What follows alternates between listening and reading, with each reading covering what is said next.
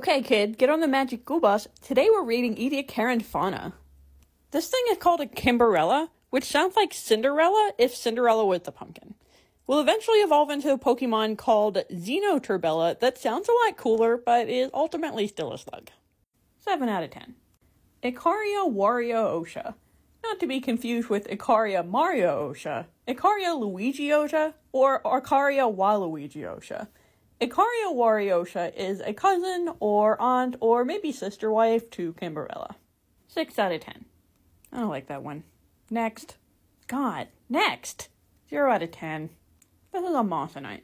Let's be real, this thing looks like I left one of my succulents on the windowsill until it fossilized.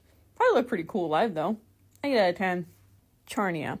Very Geiger-esque, and we all know what that guy's deal was. This guy, the Charnia, lived in complete darkness, sucked up whatever junk was floating around, accumulated empty pipeline punch cans on its nightstand, watched a lot of Neon Genesis Evangelion, and probably wondered about microdosing estrogen. Look, she's doing her best, okay? 9 out of 10.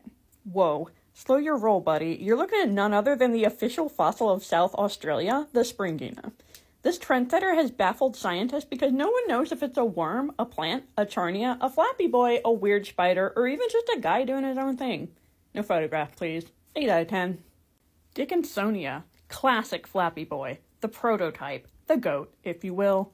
Flapping around shallow seas, basking in the sunlight. This guy has absolutely no idea about Microsoft Teams. Never attended a wellness seminar. Evolution should have stopped here, really. 10 out of 10.